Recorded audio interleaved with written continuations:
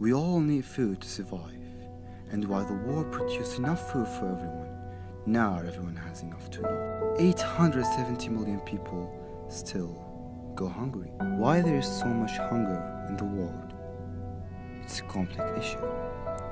Economic disparity, poverty, climate change, and of course, the war.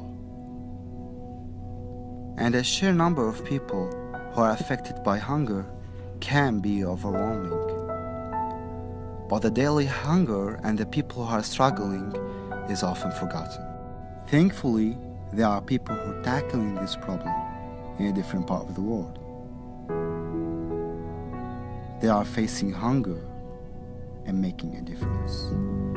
The Robots team introduce the future of agriculture. Our project consists of 3 robots working as one. First of all, the pilot. The pilot can fly over a selected area and draw a map for the land they will work on. Then, it draws the path for the other 2 robots with a GPS. Second of all, the hexapod. Because of its unique design with 6 legs, each leg has 3 degrees of freedom, so in total we have 18 degrees of freedom. The hexapod can reach any place no matter how bumpy the road is. The hexapod has 2 missions. First of all, cleaning the fields, and second of all, injecting the plant roots with the appropriate medicine.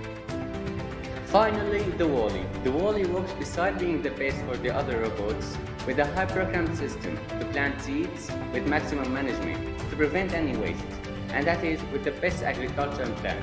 This is done by 2 stages, analyzing data stage and reforming stage.